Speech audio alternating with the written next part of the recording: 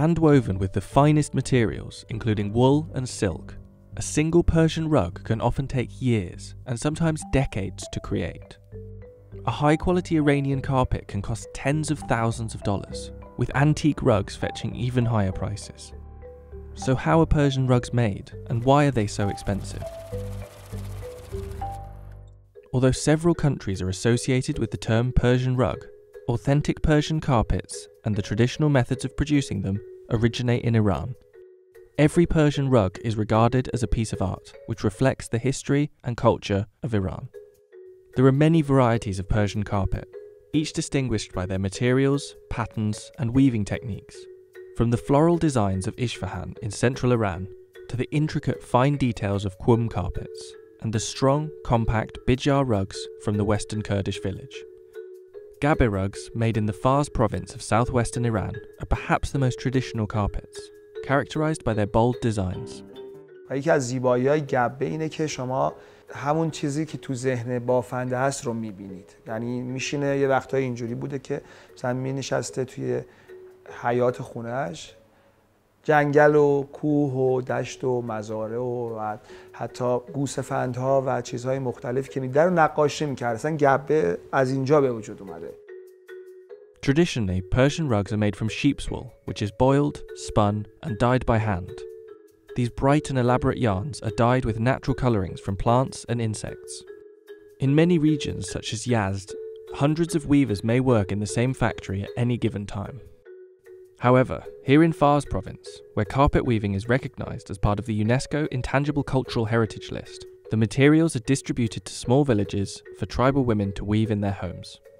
میگفتم هر خونه‌ای ممکنه به فراخور سایز خونه‌اش دار همون سایز داشته باشه. مثلا طرف یه خانمی ممکنه خونه کوچیکی داشته باشه، دار کوچیکتری داره و فرقی که دار فرشای فارس میکنه مخصوصا حالا تو گبه و اینو سخت میکنه بافتشو، برای بافنده خیلی سخت‌تر میشه، اینه که دار فرشای فارس زمینیه.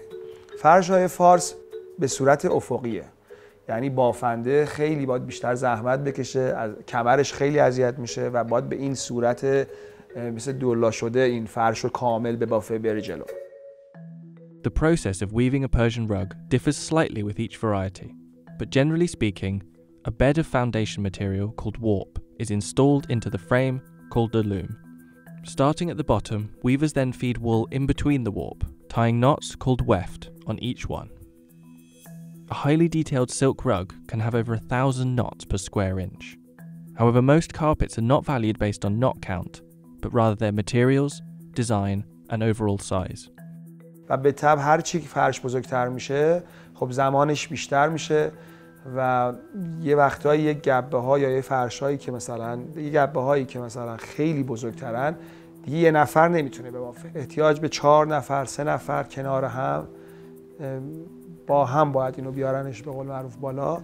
خب این ضربه در مثلا یه گبه 12 متری رو اگه یه نفر بخواد ببافه شاید 2 سال طول بکشه، ولی چون 4 نفر با هم شروع میکنن به بافت، تقسیم به 4 میشه، مثلا میتونه تو 6 ماه 7 ماه این بافته بشه.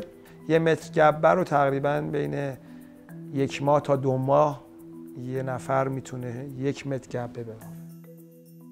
Whilst some varieties of Persian rugs follow design specifications, gabe carpets are often completely improvised, with the weaver adding traditional motifs such as goats, trees, and dolls. با فرمول نداره. اینو باید با گوشت و پوست و استخونتون حس کنید. کلکیت زدن رو، بافتن فرش رو، گره ها رو درست چیز کردن. جالب این که کسی که مثلا یه فرش قشقایی خوب میبافه، این نمیتونه بره یه فرش تبریز خوب ببافه، یا اون کسی که یه فرش تبریز عالی میبافه نمیتونه بره یه فرش شاید اصفهان خوب ببافه. و جذابیت و بامزه است اینو بدونیم که جالبه که هر منطقه‌ای یه فرش رو میتونه خوب ببافه. The origin of these rugs dates back at least 2,500 years ago, during the reign of the Persian Empire, which spanned across neighbouring countries, including what is now known as Turkey. The legacy and tradition of carpet making still remains there.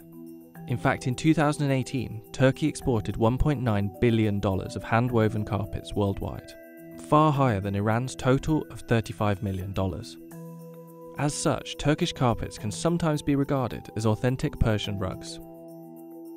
The most expensive Persian rug ever bought was a 17th century Persian vase-style carpet, which sold at auction in June 2013 in London for $33.8 million. But despite Iran's rich history of producing handmade rugs, the tribal rugs produced in rural villages could be under threat from a lack of young weaving talent. بافنده اولین پلشه، خب مطمئنا کمترین سود رو میبره تا هی میرسه تا بخوایم اینو واقعا. خب این خیلی تعداد زیادی هستن که وسط این از شاید ارتزاق میکنن از پول این فرش، ولی آره بافنده خب چیز کمتر از همه اینا نسبت به هنری که داره گیرش میاد. خب این متاسفانه اشکال کاره. من میتونم بهتون حالا با این وضعی که میبینیم قول بدم شاید 15 سال دیگه بگم این زودی نهایتاً چیزی از فرش هنریه که همه نمیتونن یادش بگیرن، باید تو خود اونها باشن. متاسفانه جوانترهاشون، دخترها و کسایی که خب توی خونه های عشایرها مثلا مادرش فرش بافت، وقتشون، حوصله‌شون، حسشون نمیذارن واسه یه فرش بافتن، چون مادرهاشون رو دیدن که چقدر شاید بیمار شدن، مریض شدن، کمردرد، دست درد اینا. بله فرش تقریبا تا 15-20 سال دیگه با این سیستم که داره میره جلو